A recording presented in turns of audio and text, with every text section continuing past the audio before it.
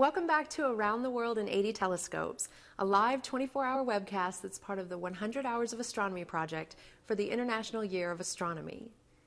You're joining us at the European Southern Observatory headquarters near Munich in Germany as we visit some of the most advanced telescopes both on and off the planet. We're now going to the Allen Telescope Array in Arizona. But before we join them live, let's find out about them in this video.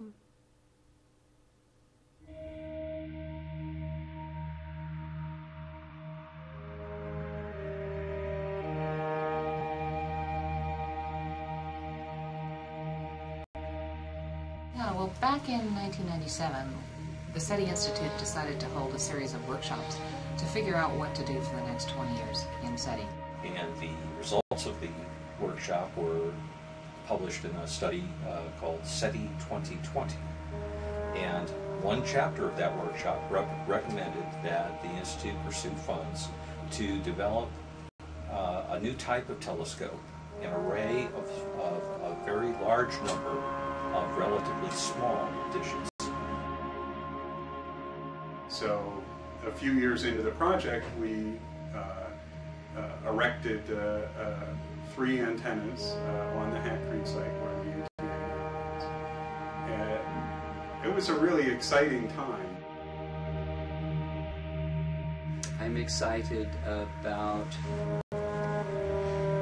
doing large surveys and finding objects which may not have been discovered yet.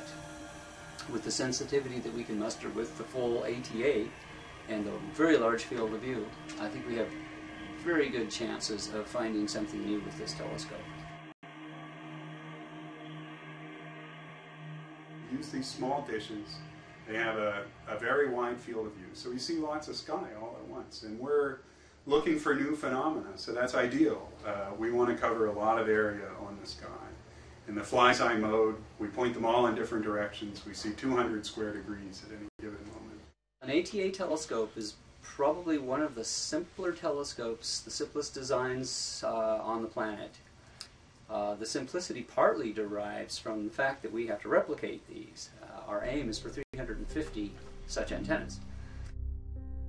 The thing about the Allen Telescope Array is speed. It enhances the speed with which we at the SETI Institute can explore stars and targets throughout the galaxy looking for signals. It enhances the speed with which our radio astronomy colleagues can survey the sky. It's all about speed. The Allen Telescope Array is the first truly Moore's Law facility. So we gather more information at the telescope, at each of the individual telescopes, than we can possibly process today. And we have chosen to bring that information to a signal processing building as an analog signal on optical fiber. So we don't digitize it out at the telescope. So that means we bring all the information the telescope is possible of collecting to a processing lab, and inside, then we decide to digitize it, and we use equipment that we can afford today, knowing full well that the equipment will get cheaper and wider band in the future. At the Allen Telescope Array, we will be able to conduct SETI observations almost 24 hours a day, 7 days a week. Because of the unique nature of the telescope, we can do commensal observing. The telescope is designed to do many things at once. We can be looking at a radio galaxy and making an image of that galaxy. And it's a very distant galaxy, but along that direction, there are stars in our own galaxy that we have pre-selected to be like the Sun. And whenever someone is making an image of that galaxy, we will look at those stars in the foreground and examine them for signals. This is wonderful and easy to do. The first images, we popped out total hydrogen images that showed pretty much the whole structure in just a few hours of observing initially. Pretty much the image that the ATA has become. It's a wonderful hydrogen machine, very good for continuum imaging, has a very wide field of view, which allows this kind of imaging in a single shot. And it says a lot about the quality of the images that the ATA is able to produce.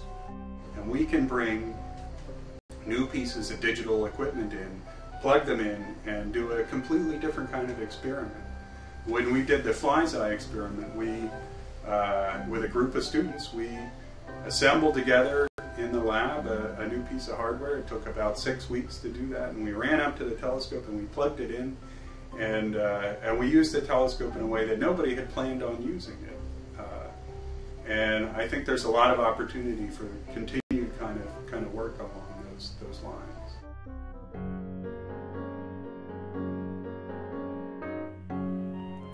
We're now going live to the Allen Telescope Array. Hello. Hello. Hi there. Could you please introduce yourself and tell us what you do at the observatory? Sure. My name is Garrett Keating. I'm a member of the science and engineering staff here at the Allen Telescope Array. I do everything from run observations to do some software development and even give tours and talks to visitors who come here to the site. Okay. Can you tell us a little bit more about the observatory and the location? Sure. We're about 250 miles north of San Francisco, California. We've been here for about 50 years now. We started out actually with a giant 85-foot dish, moved into interferometry with having multiple telescopes a few years later, and used to house a telescope array called BIMA. BIMA looked at wavelengths that were millimeters, so smaller than the width of your pinky. And that stayed here for several years up until about around 2001 when a really great guy named Paul Allen gave us some funding to help build the Allen Telescope Array. And as it sits right now, we've got 42 telescopes built and running observations as we speak. And I understand that when it's completed, there'll be about 350 telescopes. Is that correct? That's right. There'll be 350 telescopes stretching over the longest distance between two telescopes will be about 1 kilometer.